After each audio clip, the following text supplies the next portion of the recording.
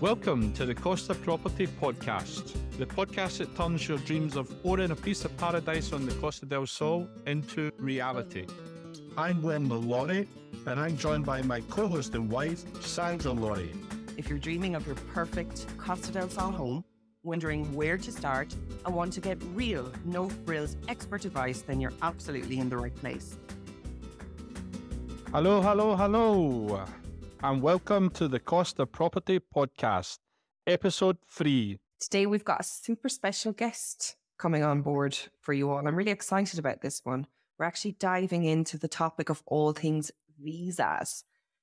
I don't know about you, Warner, but I hear a lot of confused people when they start to see the topic of visas being explored. It just causes a little bit of panic. They tend to feel overwhelmed, a little bit scared. What do I do? Where do I go? Absolutely, Sandra. It is a minefield, and I hope this episode clarifies a lot of interesting facts about the visas and what the people need to do in order to get the visas correctly. Okay, so it's time for Warner's word of the day. Okay, because it's 24 degrees outside today and the sun is shining, the Spanish word for today is sol. What does sol mean? Sol means sun, and we have 325 days of sun per year, Sandra. Such a privilege to live in such a beautiful, beautiful place with such a lovely climate. Our very, very, very special guest today is Regina Martin, who is a residential property lawyer from BenalmadenaLawyers.com. And Regina, very, very special welcome to episode 3 of the Costa Property Podcast. Thank you very much for having me. We are super happy to have you with us today, sharing all your knowledge. I was talking to Warner about you last night, and this is a good one for our listeners. I think you're probably one of the most knowledgeable, can't speak English today, knowledgeable people I know. And how many languages do you speak, Regina? English, French, German, and Russian. But I can make myself understand. I don't know in any language almost. I find the way to make the person understand what they need to know. I think that's incredible. I'm always so envious of people that speak so many languages. It's really such an amazing gift. It's incredible. Tell us a little bit about you. Well, I am Spanish from here. I was born in Fuengirola. My grandparents, Marbella and Estepona, and my other grandparents from Malaga, my parents from Malaga. So we are really Spanish, but my father was very modern and he had me in international school since I was in kindergarten. I went to San Anthony's. My life has been the life of Costa del Sol, with everyone coming and seeing all the changes and mixing with everyone. And this is why I speak so many languages. So you've really seen the evolution of the Costa del Sol over the last number of years. And tell us a little bit about that from your own lens, from your own eyes. Pues Fuengirola was a fisherman's village, quite poor. My father was the chemist. There were other chemists, but we were in the main square. And when I went to the school in the morning, I would go through the fishermen places, and the ladies were in black with completely, because someone had died and they were all blackish all around. The men were all in the sea and they were sitting in their doorsteps and they were all called Maria, all of them. Then were all called Pepe. That was it. And suddenly there was an English school. We started having friends from all around. My grandmother was amazed because old English ladies in their 30s, wore pink blouses and yellow blouses, and how could they not be in black like everyone else? Things became very, very colorful, and I found it very enriching. And also the children of these fishermen, instead of going to the sea, they would go to the sea and also have restaurants, and they became wealthy and very, very happy. So the coming of British and many other people from all around made this a very rich area not only in physical wealth, but also in sensations, in knowledge, in relationships. Yeah, it's incredible. So tell us about your business. Well, I started in Benalmadena in 1992. I started my office here because I wanted to give service to international clients. At that time, there were more British clients. I thought it was near from the airport, and it was a very lightful village, and I liked it very much. So I came here. When I was a small student, a girl, I saw that all my friends who were not Spanish were speaking about their parents having so many problems with papers. And I thought, well, I can earn my living by doing papers for these people. And that is what I do. Amazing, Regina. So you saw a gap immediately, that there was definitely a need to help people with their paperwork. And who would you describe as your most common customer? Well, at first we had most of them British, as I had many friends that were from the school and then from my acquaintances. So I did have most British. Then Irish came. We also had German and French and all parts of Europe clients also. In the year 2000, we started having Russians coming around, very little at first. In 2008, we had a lot of them. Then they disappeared. Yeah, they are there, but not so many. Now, many people from different parts of Europe, like Hungary and Czechia and Poland, who are starting to come, and they are so in love of the Costa del Sol. And of course, Scandinavians. We have many clients now also from the United States and Canada. So it's a melting pot of people. And what type of things do you typically support them with? Are they usually like buying a property here, or what do you? Yeah, that's the most. My main work is helping to buy the property, sell a property, also inheritance, things to do with property. Really, I am a property lawyer. But people come and I am their link many times. Warner, when we work together also. What you try is you try to be their contact with the rest of the area because they don't know anything. So if they need a plumber, if they need a school for their children, if they don't know how to organize their papers in order to live here, the NI number or the residencia or taxes, I will be telling you how to organize so that they have a start. Property work I do is key in hand. That is, they come, they say, I've seen this property. And then the next time that I see them, or I explain everything along the time, but I give them the key and I say, okay, your electricity is in your name, your town hall things are in your name, the property in the registry is in your name. Go for the sofas. So really supporting them through the whole process of, purchasing their home and what they need to think about and being an amazing support partner for them. It's very important. The human factor is very important, right? Yeah. It's not so much papers or internet. You have so much information. But when someone is nervous, they need to hold a hand. They need to see, know that, yes, that is it, and not all the information they found in internet, that it's good for them. It's such a big, big journey, in terms of making that step or following that dream to purchase a property in another country where in many cases they often don't speak the local language. So it can be definitely daunting. So almost all times. Exactly.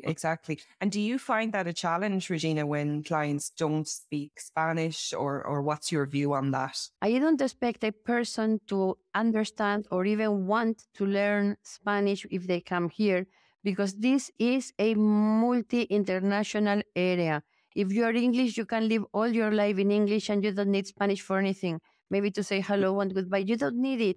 No one is going to expect you to learn, especially British or English-speaking people, because for some reason you leave it, you let it be. They won't learn. But most important, if you are Swedish, you can live your life in Swedish. If you are Finnish, in Finnish. There is no problem. More important for me is that people understand the steps they are taking, that they understand what they are doing, right? that if they are going to sign a paper, they understand that paper. If I understand or speak the language, I will explain it. If not, I'll have a translator translating it. It's not that I want them to understand bureaucracy, but I want them to understand their own papers, whereabouts they are. If someone asks, where are your deeds? To know this paper is my deed. This is it. And here is my name, the price I've paid. So I want people to be comfortable. People get confused about the different visas. What are the most common ones? It's normal that they get confused because there are many kinds of visas. There are many kinds of possibilities to come into Spain to live, right? Very common are the golden visa for those who can afford it. Also, I like to mention the student visa because anyone can ask for a student visa. Even if you are 80, you can ask for a student's visa. And then a visa that I find that is the most common for my clients because they are coming normally to retire in this area is the non-working resident visa. It allows you to live in Spain, to go around all the Schengen area. It does not allow you to work. But it is a good starting point, even if you are not retired, to enter into Spain. And then after a year, you can move it, you can change it into another kinds of visas, right? Many people come to retire and then they buy a property in Spain, for instance, and they want to be here more than 90 days each time. So they ask for this non-lucrative or non-working visa that allows them to stay the whole year if they want. That would be really for the British client, wouldn't it? Because of the Brexit. It would be perfect for the British, but it is also for other people from the Canada, from United States, from Egypt, from Turkey, from anywhere, any person that is not from the European Union, right? That wants to come to live in Spain more than 90 days each time, right? More than half a year. Huh? Then they need to have it. To start, you need not to have the non-working visa. You need not to be a citizen of the European Union. Because if you are a citizen of the European Union, you don't need it. Also, to anyone, for any visas you ask, it's very important that the 90-180 rule is taken into account. When you are going to ask for a visa, you need to be legal in Spain. So if you are here more than 90 days without a visa and you are not from the European Union, you are considered to be a kind of illegal. And they will always look at that first in order to organize or to give you your residence, even if it's a student visa, a golden visa, whatever kind of visa. So very, very important when you come into Spain or in the Schengen area, don't be more than 90 days in the Schengen area, right? Or in Spain. And make sure that when you come in and go out the Schengen area, and especially if you're going to ask for these documents, stamp your passport that you can see it with good ink. If they don't do it very clear, tell them to do it clearer. Even if you are coming, for instance, you are entering the Schengen area through Italy and you are then coming to Spain, ask for this stamp, ask for it. We need to show that you've been less than 90 days in the area. That is essential, okay? Once you are not from the European Union and you are legal because you have not too little stamps in your passport, then you need to see where your domicile is. For instance, if you are from Oxford, you would need to show you are from Oxford and you would belong to the consulate of London, the Spanish consulate in London, right? You need to ask for the non-working visa in the nearest Spanish consulate. You cannot ask for it directly in Spain, like the student's visa or the golden visa or other visa. You need to do it in your country. So you need to show that you belong to that consulate, to the area of that consulate. And that, with your proof of address, there are ways to do it. If you might even be a student in London, well, to show that you're living in London and then you are studying there, and to show that your domicile is there in order to go to that consulate and not to another consulate. You get the permission in your own country first. You file some documents, I will say, in your own country. After that, you get a letter saying, yes, you are able to have the residence in Spain. And then you come to Spain. You have a month after getting the letter authorizing. You will come to Spain and ask for your resident card. Lawyers will be able to go through all the process with the person, so we can organize also the file that is done in the Spanish consulates around the world, right? You need to first ask for an appointment in the Spanish consulate. It's not complicated. It really is not complicated. Ask for an appointment and prepare a file. That will be, you will need about 3 months to organize that.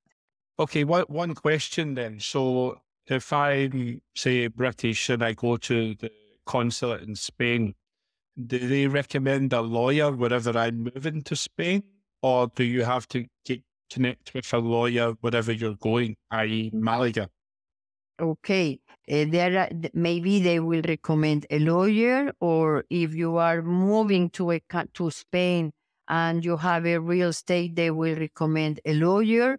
Or if you are renting a property, you can ask. There are many lawyers and legal assistants that can help in this matter. It's an industry almost. There are many people working here to help people to come.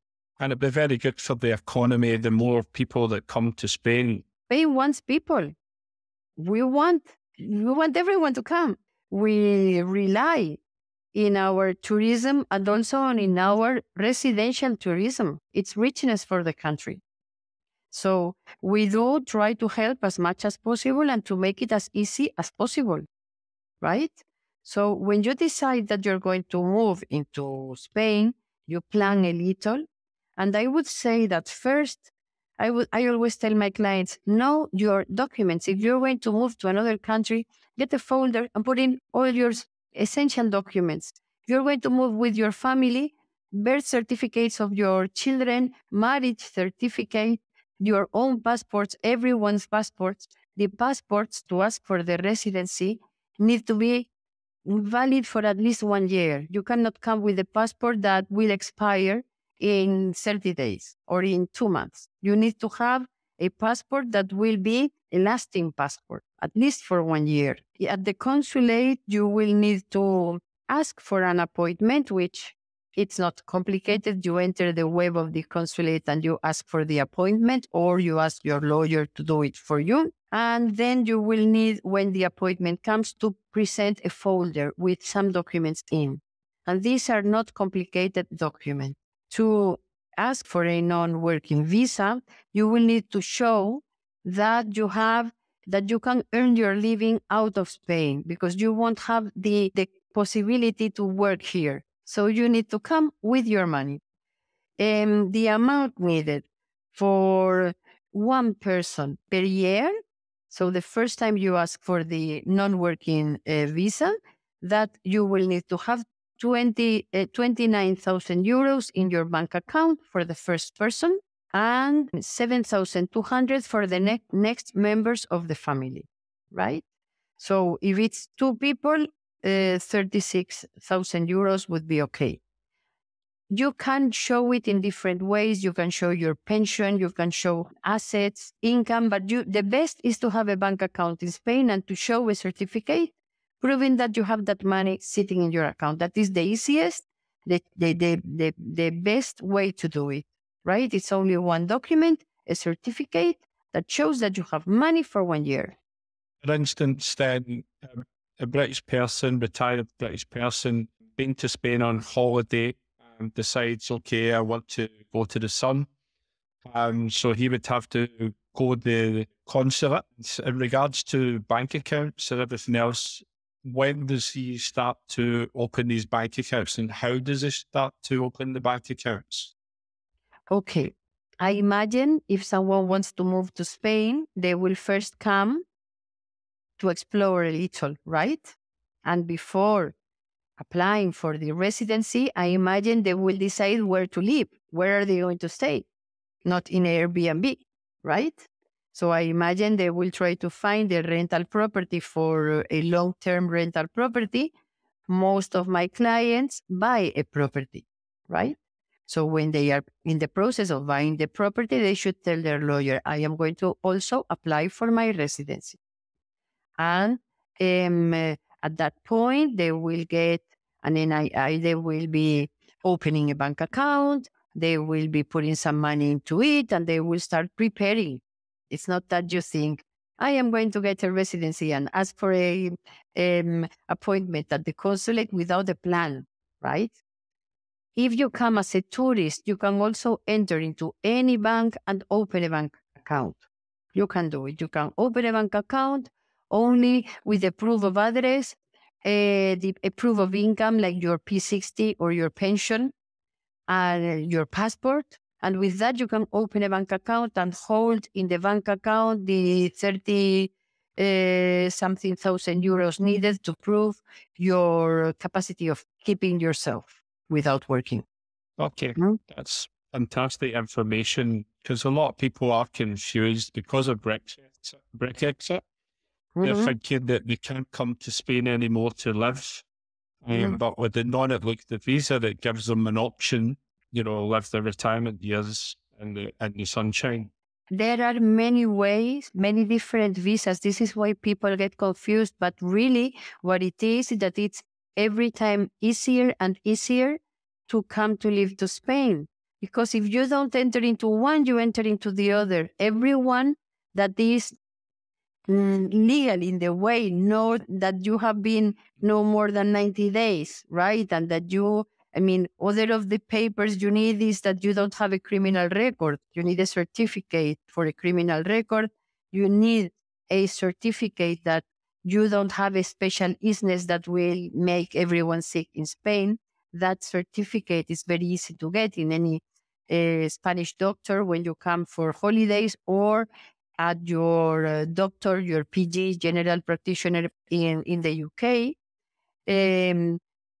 There are not so many more things you need in order to request for it. Having sufficient money to keep yourself, if possible, having a property already, or having somewhere where you're going to live, a medical certificate, the criminal records, the proof of income, and then, of course, your passport. Your identity, your passport, your wife, children's passport.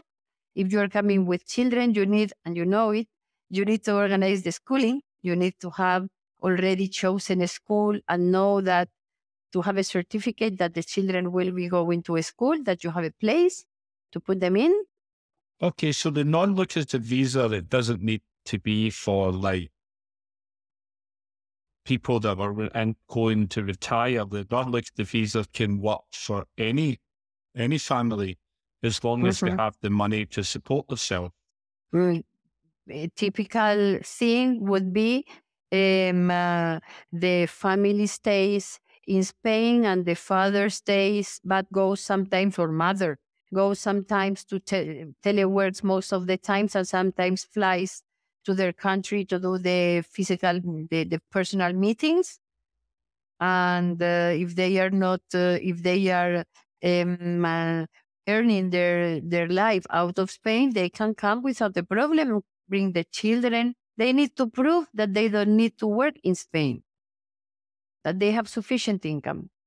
And also, they need insurance, right?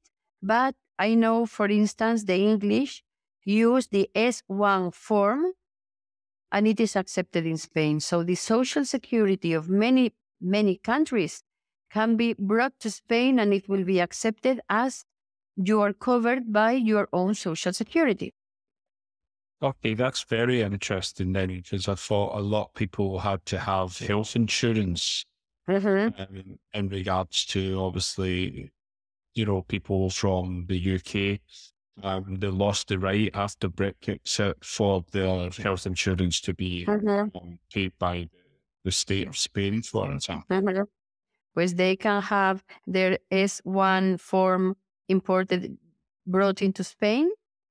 They can have there are many health insurances that allow people even 70, 75 to have an insurance, a health insurance. So really, and it's not very expensive. So I think it's worth getting information when you want to move, not just be afraid because there is Brexit for the British. We are speaking there are not so many differences with before.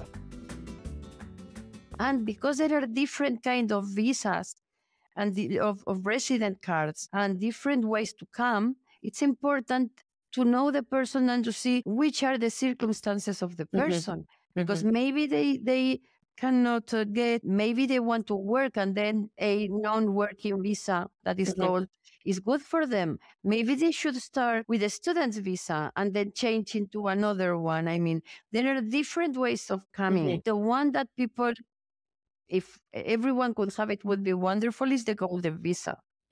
And what is that then? What does that say? The golden visa, really, it's not a visa. It's a resident card with your photo on it. It's like a passport that you get as being a resident in Spain. It gives you the opportunity to travel all around the Schengen area, to stay from 1 day a year to the whole year without stop, if you wish. It allows you to decide if you want to be a tax resident in Spain or if you want to continue to be a tax resident in your own country and come just less than 6 months a year, right? You can choose all of that. And for that, you need to buy a property or several properties for more than 500,000 euros. Okay.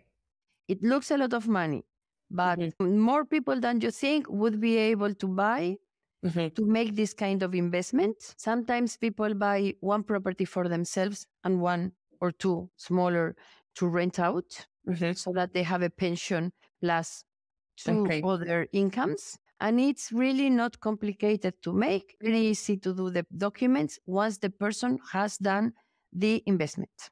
Okay. So essentially, like there's no age criterias on this visa. It's essentially if you have 500,000 euro to invest per person. Okay. So if there's a family of two, if there is a family of two, you need to do the investment in only one name. There are exceptions, but in principle, for British, I am thinking about British at this moment. Under the English law, each of you have personal assets. The assets of one person don't mix with the assets of the other person. You have your own assets and your husband has his own asset.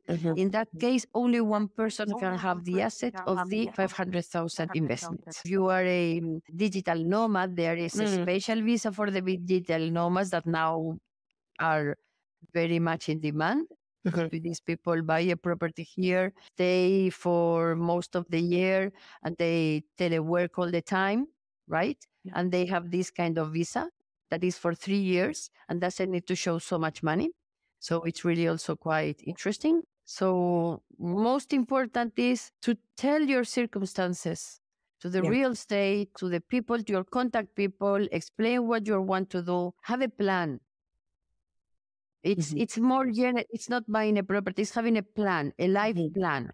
And Regina, when it comes to the process for applying for the different visas, like what type of timescales are people looking at? The most complicated thing that comes sometimes is understanding how to ask for the appointments. For instance, in the consulate, because the ones that are asking for this non-lucrative, that is non-working visa in the different consulates, sometimes, especially the one of London, they are booked up and they will give you an appointment maybe in 2 months.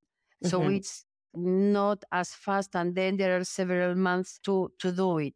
So if you are going to plan to come under that visa, it's good. It's always good to buy the property and then start coming, because then also you can show your commitment with the country, right? And they will look at it. We would say several months. But the golden visa can be as short as 20 days. The longest I have had was 2 months. But that was not problem because once you are filing it, the person can stay. The nomad visas, they can ask for it while they are here, and it's quite fast also. I feel the student's visa, you have a certain time to do it. It's less than 3 months. You should be also be able to do it. Come, ask for it, and you should be able to prepare it before your 90 days are finished. So actually, from point of appointment to point of application, the process is pretty fluid. It's pretty fast. Depending of the kind of a resident card that you are asking, it will be shorter, it will be longer. Sometimes there are no appointments, and the person that is going to take care of your file will know how to do in order to get the appointment faster, right? But it's not a big deal. It's more the black legend about documents in Spain, really the bureaucracy. It's more a black legend than what it really is. Do you feel it's a black legend? It's unnecessary bad media to Spain. Is that your opinion? I think that this is Latin, that we are in a Mediterranean country. And if you look at all the Mediterranean, Italy, Greece, Spain, all the north of Morocco, what was the Roman Empire, right? They invented the laws. They invented the kind of world we are living in now. They started the democracy, right? But they started the bureaucracy. And my language and my way of doing things is Roman. Yeah. You are from the north of Europe. You have common law that is super fast. That is a complete different concept. But apart from that, I think that we have a way of doing it that also works. If you are coming to Spain, you relax. That start. Then you plan things well, and you get someone to help you. And then there is no problem. You don't need to know everything. You need to know someone that will be able to help you. I think that's a good point, that don't expect that it's going to be done the same as in your own country, because it's a different country and there's different approaches and different ways of doing things. Just a question that came to my mind that I'm curious about as you were speaking through the visas. I think we've spoke a bit about the approach, mainly for Brits, because, we have seen traditionally a lot of Brits in this part of the coast. But, if somebody was in America, or they were listening from the States, or they were in Asia, is there different things that they need to think about? No, the same. No. Amazing. It's the same. In fact, the British are being treated now, because they are not in the European Union, as everyone else out of the European Union. It doesn't matter if you're from China, from Canada, it doesn't matter. Okay. You simply will be coming, and your documents will be the same, either from the United States, from Canada, from the United Kingdom. No problem. No, it's the same. It's the same criteria. From the Arab countries, from name it. Regina, in the news today, there was reporting that France has relaxed the law of 90 to 180 days for British citizens, which is property portal Kiero has said there's been a demand of 900% up looking for properties in France.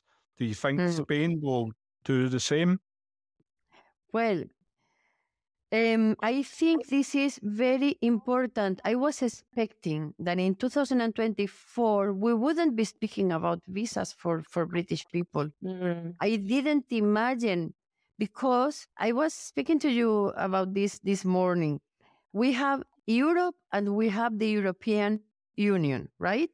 The European Union is an agreement between countries that are inside Europe, but Europe is geography, it's culture. And England, Scotland, Wales, it's Europe, right? The same as Norway, the same as Sweden, the same as, I don't know, Swiss country, the same as everything. So you cannot treat Norwegians in a way, British in another way. I mean, it's Europe. And I think that it will come to an end, all this story about residencies for Europeans, right? So by having France stepping into the matter, I would say that Spain should go immediately after, because we cannot lose the opportunity to, Costa del Sol, half of the people, more, it must be 3/4 of the people are not Spanish. You need to give a solution. So watch this space to see if very soon the trend follows France, right? I would say it must be 2024. I cannot imagine other thing at this moment after France has done it. And Regina, from your point of view, if somebody was listening at home today and, their dream, you see this a lot because you help people make their dreams happen. You're part of the process with them. Their dream is to purchase a property in Spain, and they're aware now, okay, I'm going to need to go through a process of a visa. What would you advise them to start thinking about now? When they are wanting to organize their visa and buying their property also, and they need to choose where they want to go. And then I would organize very well my documents, my bank documents. I would get, if you have money in different places, put them in one account so that it's easy to show what is the wealth you have, right? Okay. And organize your P60s or your pension documents and put everything together in a little folder so that when you come, most of the file is already done. It's economic. You need to show that you have sufficient funds to come without being a burden for Spain, without costing money to the Spanish system. So you need to show you can earn your living or you can pay your living. Most of the visas, you will need to have a health insurance. And this health insurance for the golden visa, a health insurance that will cost about 1,000 euros a year, depending of the age you have. Sometimes you can use the insurance from your own country. Okay. Your health insurance from your country, you can bring it into Spain and then it will help you. So depending. But get all the documents you would need in your own country to ask for a mortgage or for any official papers. You put them together. That's it.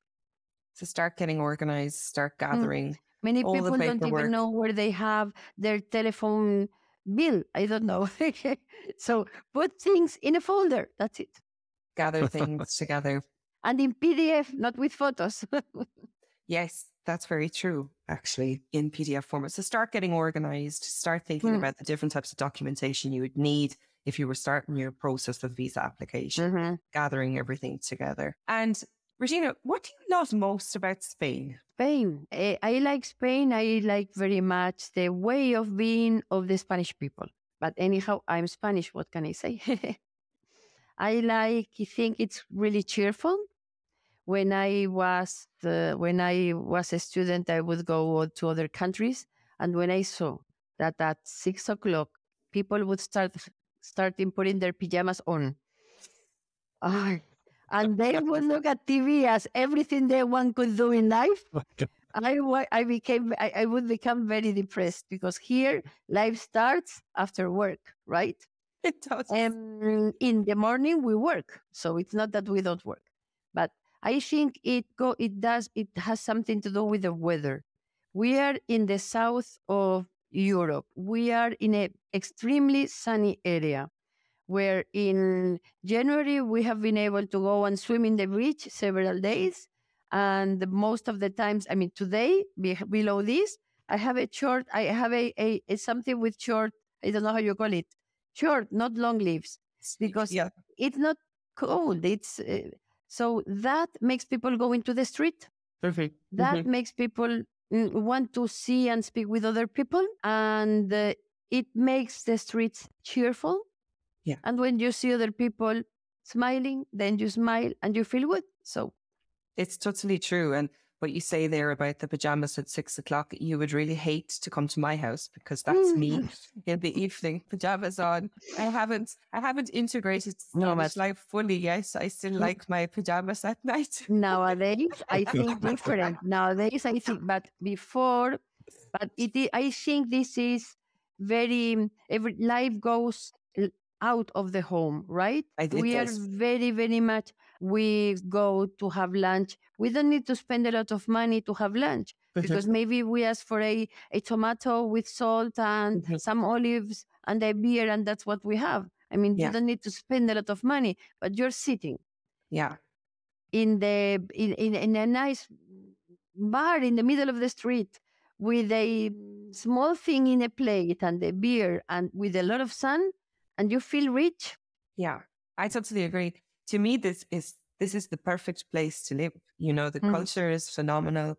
It is such an outdoor lifestyle. And I also feel for kids, they spend so much time outside, which is just so healthy for them. And, you know, they're outdoors integrating. And what's your favorite season in Spain? All seasons. All. I like all. I like all. I like the winter very much because it's sunny, it's not hot, and I love going into the beach when there is not so much going around, right? Simply to walk, I feel like alone. Then there are many more people, but it's like marvelous. And also because I feel that it's a privilege. In the summer, everyone is having the sun, also in Germany. But in January, I feel honored. It's such a lovely way to look at it. It's so true. It's so true.